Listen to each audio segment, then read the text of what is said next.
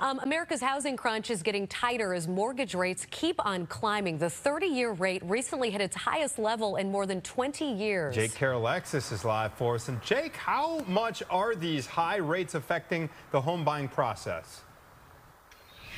Anthony and Natalie, they're forcing buyers to save up a lot more money to afford a home, especially those who are looking to buy a house for the first time.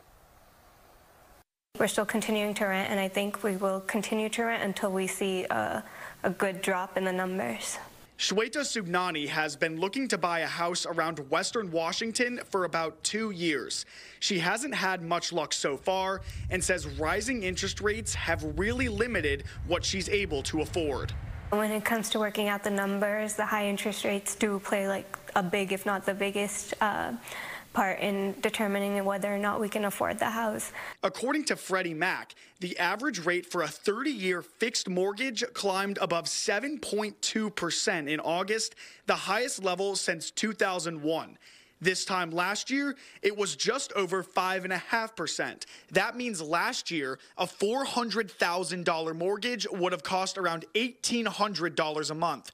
This year, it would be $1,000 more. The increase is putting buyers in a tough spot.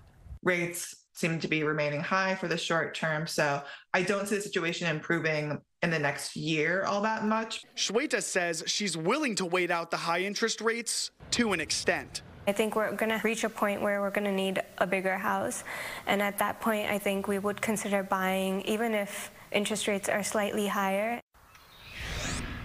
Redfin says a lack of supply is also a problem, as people who locked into lower interest rates during the pandemic have no interest in selling their homes as rates rise. In Seattle, Jake Carolexis, Fox 32 Chicago. Thank you, Jake.